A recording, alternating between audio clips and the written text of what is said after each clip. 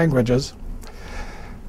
But these men, while they were separated from their original religious traditions, weren't very far removed.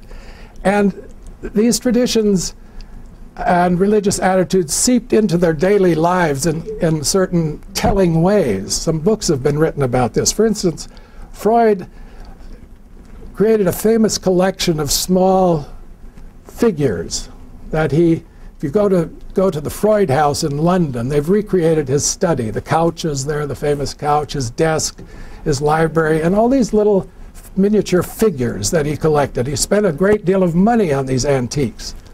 And he lined them up on his desk. And he spent a lot of time with them. But they weren't just works of art for him.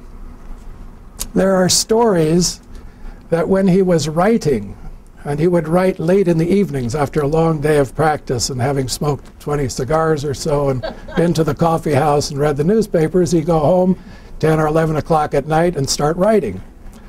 And as he wrote, he would hold one of these figures in his hand. And he communicated with them.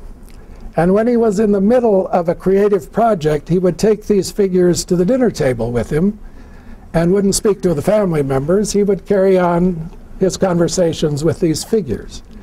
So people have speculated, what were these figures to them? Why did he do this? What did they mean?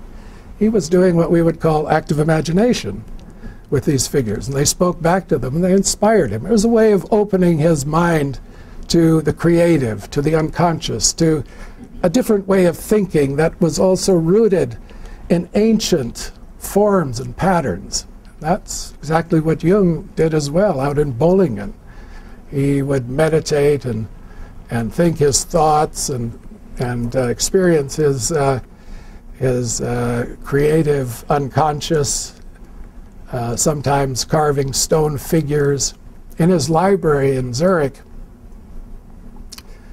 there's a small room, his consulting room, and at some point, I think in the 1920s or so, he was able to purchase the stained glass windows from a church in Germany that was being torn down, and he had them installed in his library. So to his left, the left of his desk, he has these religious images. In front of his desk, hidden by a screen that he would occasionally lift up, he had the Shroud of Turin. And so he surrounded himself by religious imagery. On the other hand, in his library, he had the bust of one of his heroes.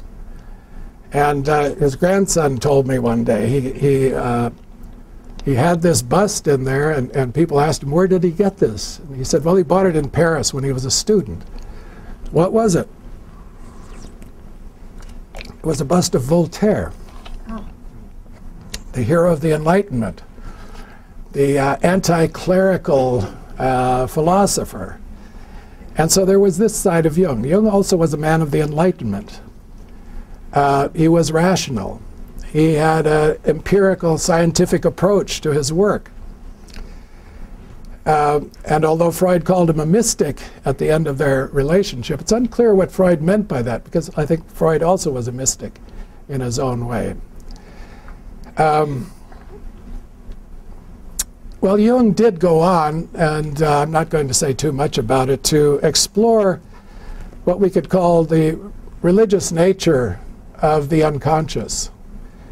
And he wrote up some of these cases in a number of works. He claimed that he discovered a process in the unconscious that could be compared to a spiritual development.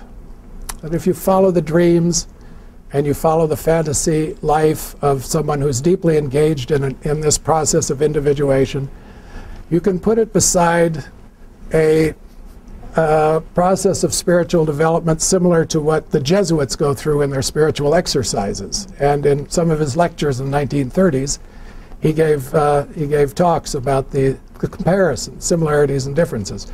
Or you can put them beside the development of people who practice Kundalini Yoga.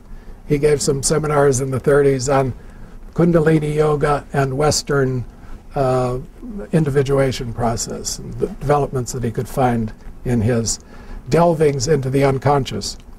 And so he was very interested in what he called the religious problematic that appears in the analytic process of secular Western people who don't set out to engage in a spiritual development, but as they go deeply into their process and into their unconscious and unearth their dreams and work with them, turns out that religious issues come up and they appear quite by surprise in very scientifically oriented secular people.